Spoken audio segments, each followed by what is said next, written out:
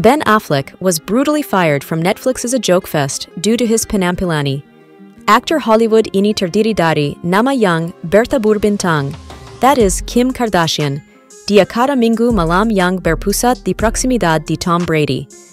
Held at Los Angeles Kia Forum, the play can be viewed without charge on streaming websites.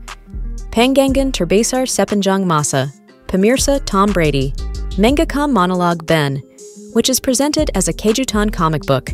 It's not just the lelucon kanggung pria berusia 51 tahun itu that influenced the pemirsa's perception, as the penggemar menerangkan agar ia tetap berakting. Someone tweeted, "Next time, get somebody else to do it. Don't ever invite Ben Affleck." "Oh my god, Ben Affleck, what the F***K was that?" exclaimed the other. On Sunday, a different user wrote, "Ben Affleck is the worst performance of the night by far." Upon taking the stage in Inglewood, Ben expressed his distaste for his own humor, stating that he would likely never work again. Another observer said, "Ben Affleck's facelift looks insane," while another suggested he's had additional surgeries. Ben Affleck is this person? Why does he have such a distinct face? It appears as though he underwent some little surgery.